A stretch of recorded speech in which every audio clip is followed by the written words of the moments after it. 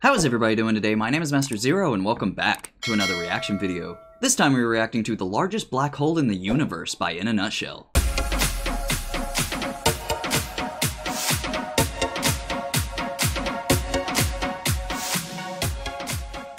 Alright, so I'm super excited to get back into In a Nutshell. I love their videos so much, but you guys obviously already know because you watch my videos talking about their videos. But anyway, like, I'm so excited, and I know I missed a couple.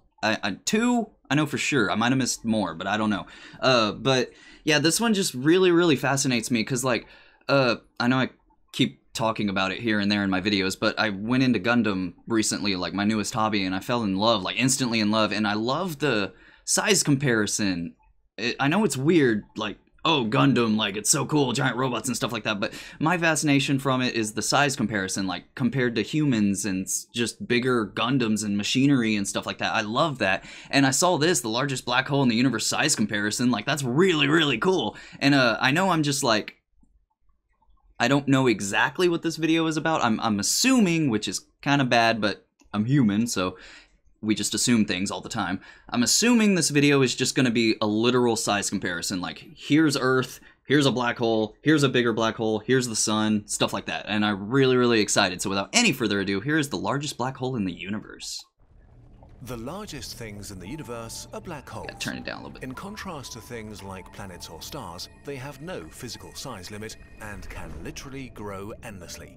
Although in That's reality, pretty cool. Specific things need to happen to create different kinds of black holes, from really tiny ones to the largest single things in the universe. So how do black holes grow? I thought that was the big one. How large is the largest of them all? Oh, I'm already excited. Monkey! Why do you have a Bitcoin? This video will not discuss how black holes work or how they form, since we've looked at that in detail. Was I right? In our black hole and neutron star series. Yeah! You can check them out afterwards. Already done it. Now we're interested in At finding least the the black hole largest thing in the universe. Let's start really small.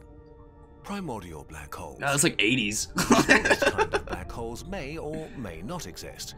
If they do, they're probably the oldest objects in the universe, older even than atoms. They would Oh, have formed super just old. after the Big Bang, when the universe was so dense with violent energy that any tiny pocket that was just slightly more dense than its neighbors could produce a black hole.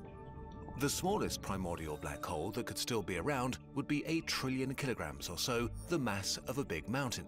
Okay. And yet they would be no bigger than a proton. A primordial That's what's black crazy hole about with black the holes, mass of man. Earth would barely be larger than a coin. This That's makes why them the very monkey hard had a to coin. find, Okay. So we haven't actually Makes observed sense. any yet. If they exist, they may even be the mysterious dark matter that holds galaxies together. Dark matter's Let's cool, move though. on to the kinds of black holes that we know for sure are out there. Stellar. Stellar black holes. Again, To make 80s a theme. black hole, we need to compress enough matter so that it collapses into itself. After that, the more mass we throw at it, the larger it becomes.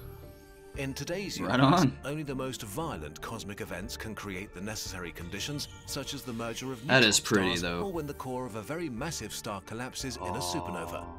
Destruction To has have a unit to never work been with more here, beautiful. We'll use the mass of our sun, about 2 million trillion kilograms. Right on. The smallest known black hole has 2.7 times the mass of the sun, which works out as a sphere around 16 kilometers in diameter, large enough to cover Paris. Can you imagine if that was Another actually floating lightweight over black Paris? hole is the companion to No, the thank you. V723 Mon red giant star. This star is 24 times larger than our sun, 30 million don't kilometers say. in diameter.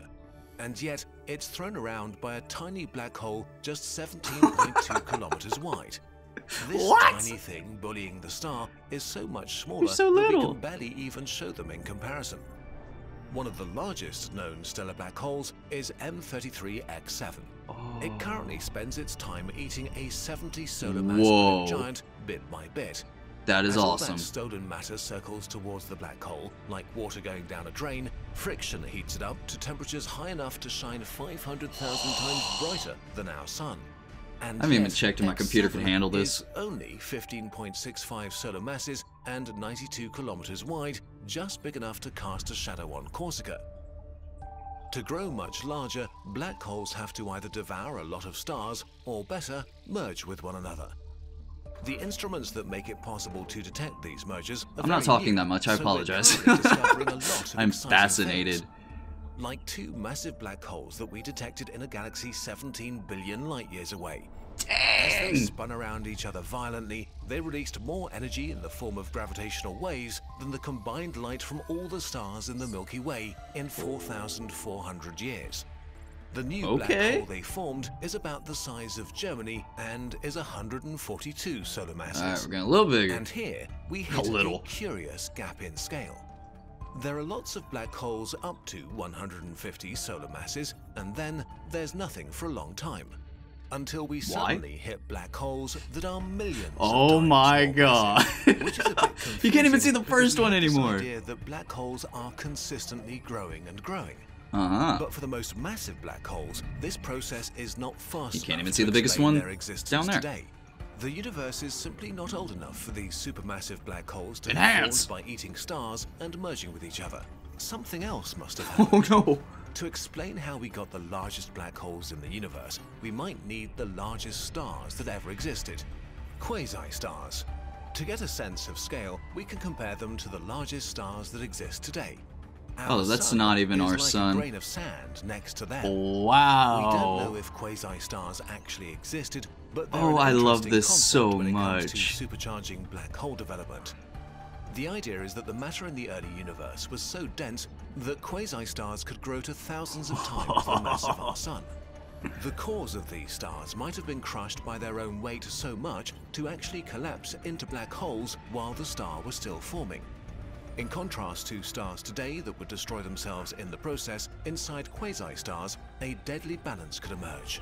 Gravity pressed the supermassive star together, feeding the black hole and heating the material falling in to such a degree that the pressure kept the star stable. And so these quickly growing black holes might have been able to consume the quasi-star for millions of years and grow far bigger than any modern stellar black hole. Black holes several thousand times the mass of the Sun and wider than the entire Earth. These black holes might have become the seeds for supermassive black holes. Ew, that's a cool name. So now we arrive at the kings of our universe, the largest single bodies in existence. The centers of most galaxies contain a supermassive black hole, and they are monstrous. In the Milky Way, we have Sagittarius A star, a supermassive black hole with about 4 million solar masses that is calm and collected and just does its thing. We know it sits there because we can see a number of stars being thrown around by a seemingly empty spot. And despite its incredible mass, its radius is still only 17 times our Sun. Only? Smaller than I can barely comprehend stars, this, man. But millions of times more massive. Because supermassive black holes are so massive and located at the center of galaxies, many people imagine them as being a bit like the Sun in the solar system. An anchor that glues everything else together. That's what I kind of assumed. Forces it into an orbit. But this is a misconception. Sorry. While the Sun makes up 99.86% of all the mass in the solar system, supermassive black holes usually only have 0.001% of the mass of their galaxy. The billions of stars in galaxies are not gravitationally bound to them. Big. Instead, it's the gravitational effect of dark matter which holds them together. Many supermassive black holes aren't gentle giants, especially when they're feeding on the clouds of mass in their galaxy. The one at the center of the BL Lacerti galaxy is devouring so much material that it produces jets of plasma accelerated to nearly the speed of light. I'm sorry? If Earth were orbiting this huge body, it would seem 115 times larger than our Sun in the sky, I'm about to and die! to a crisp in seconds by its glowing hot accretion disk. It's like Interstellar or something. That's cool. Stars seem ridiculously tiny compared to them. Okay, we just got to the I can't comprehend mode. A supermassive black hole That's just 2.5 big. billion solar masses and 14.7 billion kilometers Even the wide. music, man. If it took the place of our Sun, it would swallow It's so all the epic. planets and stretch halfway to the edge of our solar system. It's devouring so much mass and material that it churns its disk into a kind of magnetic funnel, spewing gas out, making tremendous radio lobes towering over the galaxy 500,000 light years in diameter. Oh, that's so pretty. That's 2.5 Milky Ways wide. Another pretty large Remember when I said supermassive galaxies black are hole big? sits in the galaxy Messier 87. It has 6.5 billion solar masses and was the first black hole we got an actual photo of, or rather, of the glowing gas around the edge of a menacing shadow. This sphere of darkness is so large that it covers our entire solar system.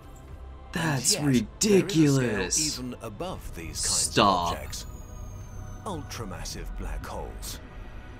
That name is way better. We reach the most massive black holes, perhaps the largest single bodies that will ever exist. These black holes have eaten so much that they've grown to tens of billions. I'm sorry, I am in awe, like this entire video. Quasar, an accretion disk shining brighter than thousands of galaxies full of stars. But it's so cool that they deserve a title of their own. Ultramassive black holes. The ultramassive black hole at the center of galaxy OJ287 is 18 billion solar masses. It's so big that it has a supermassive black hole nearly 40 times larger than Sagittarius A star orbiting it. This thing defies imagination. And is really hard to compare to anything. It can comfortably fit 3 solar systems side by side inside of it. I cannot comprehend how big that is. Competition and get to the King of Kings. Ton 618, there's more? a black hole that we can observe consuming galaxies worth of matter, is shining with the Please brightness stop. of 100 trillion stars, visible from 18 billion light years away. It has an incredible 66 billion solar masses. A black hole so large that it would take light a week to reach the singularity after crossing the event horizon. About 11 solar systems could sit inside of it. The speed of light. It may very well be the largest single body in the universe, but in reality, it's probably even larger. Since Ton 618 is so far away, we only see what it looked like 10 billion years ago. In any case, black holes are scary and mysterious and gigantic. They'll be here after everything else dies and growing larger and larger. That is amazing. Okay, now let's do the trip again. Okay. From the smallest possible let's black go. hole, I'll put it together. all the way Let's go. up to the largest. How fast am I not gonna see the first one? Okay, bye. Oh my god. Ah! Oh, this is amazing. It's so big. And then one more after this one, right? Oh, that one's the last one. Okay. Oh my god. Let's try something new today. We can call it Behind the Lies, a short behind-the-scenes bit about I like the this. necessary inaccuracies in this video. Because Inaccuracies. it's not really actually possible to rank black holes like trading cards. Uh-huh. How so? Well, while we've catalogued millions of stars, we really only have good data on a couple of dozen black holes. That's because black hole gazing wasn't really a thing until 50 years ago, and technically still isn't because we can't see black holes. Technically, it's still not real, but kind of is. On the matter around them, like the orbit of stars that come close to them. This effect depends on the mass of the black hole, which we can approximate at the most basic level with Kepler's laws.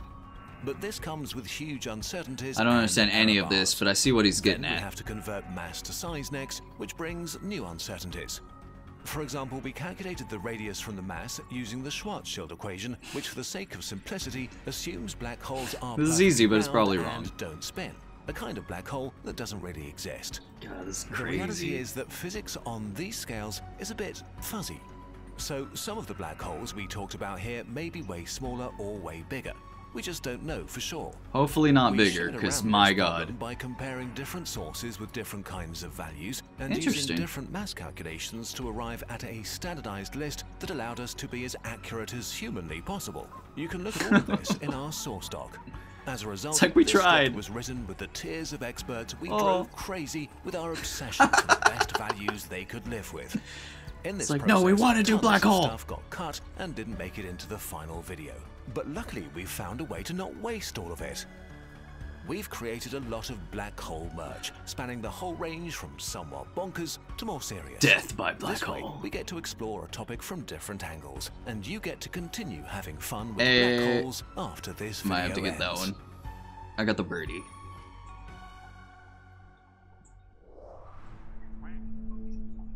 I'm just in awe. I'm still in awe. That was amazing video. I loved it so much. Alright, so that was exactly what I thought it was going to be, and they did not disappoint at all, like they do every single video. They don't disappoint. I mean, it's in a nutshell, or Kurzgesagt, whatever. I still can't say it right. Leave me alone. This one is, I don't know why. I just love comparing things to other things, especially size. Like I said at the intro of this, like Gundams and stuff like that, I had an example of that. But it's just, it fascinates me how, like I said in the video, like, I literally could not comprehend the size, like, going, like, probably the last 3 or 4 black holes. I literally could not comprehend the size of them. And that's just really, really fascinating to me. I love it so much. There's so much stuff out there that we don't know. Like, even this video, like, they can't precisely know, like, how big a black hole is because we don't know that much about them. Like, it's really, really cool. And like he was saying at the end, like, we're just measuring, like, the stars and stuff around the black hole to try to, like, get an estimated number of what the black hole is, and that's really, really cool to me. Just the unknown that's out there, just right past our, well, not right past our horizon, but you know what I mean. Like, just, it's there, it's around us, it's like basically smothering Earth, and we don't know what it is, and it's really, really cool. And it's just, like, it's so cool. I love it so much. I love space. I love, like, all this kind of stuff like this. And, like, you add size comparison to it, and I'm like, yes! I need more! But yeah, that was really, really awesome video. I loved it so much. I don't know what else to say about it. I loved it so much. This might be my favorite Kurzgesagt video. Just right off the bat. I mean, yeah, I just now watched it, so it's a little biased, but still, that one was really good. That was right up my alley. I loved it so much. Loved everything about it. And the ending, how he said, like, look, these are basically lies. Like, we don't actually know, but it's still really, really fascinating to see that stuff. I love it so much. So thank you everybody so much for watching. If you like this video, feel free to leave a like down below, because it makes me feel all warm and fuzzy on the inside. And don't forget to subscribe to my channel for more awesome videos like this one. So with that said, I have been Master Zero. Y'all guys have been fantastic, and I'll see y'all in the next episode. Later days!